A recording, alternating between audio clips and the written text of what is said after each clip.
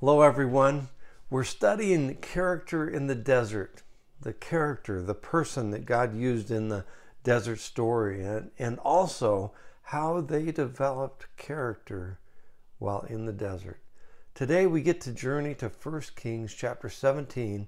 If you have a chance, I encourage you this week to read through chapter 20 and take in those 3 chapters and let them be a blessing to you. There's a king ruling Israel who's an evil king, and he's married into a culture that worships Baal, who is supposed to be the god of fertility, the god of rain, the one who gives the blessings on the land. And people are buying into this false god in their culture. And so Elijah comes and he confronts the king. He is so strong, so courageous. So let's pick up at 1 Kings chapter 17. It says, "Now the Elijah the Tishbite from Tishbe." what a name for a town. In Gilead, that's the fertile region. That's where the land would have been better agriculturally. It would have been more fertile. And he says to he says to Ahab, this evil king, "As the Lord, the God of Israel lives, before whom I stand, there shall be neither dew nor rain these years, except at my word." It wasn't just a few days or weeks or months. Elijah comes and said, for years, you thought you depended on this false god Baal. At the word of the Lord, there will be nothing until I say so. Wow. Talk about total dependency and trust. Ahab and Jezebel had killed multiple prophets of God.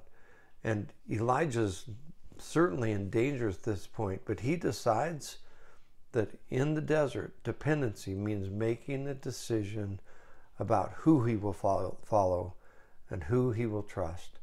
And so he says, "God, I will trust in you." And he proclaims what he has heard God say, no matter how unpopular it is in that culture, in that day, to that king who certainly would have been angry at him.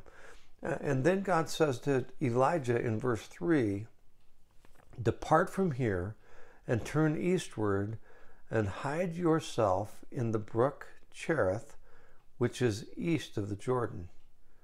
He gives him a promise. He says, "You'll drink from the brook. And get this, I've commanded the ravens to feed you."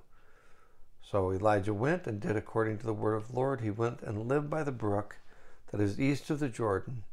And the ravens brought him bread and meat in the morning, and bread and meat in the evening. And he drank from the brook.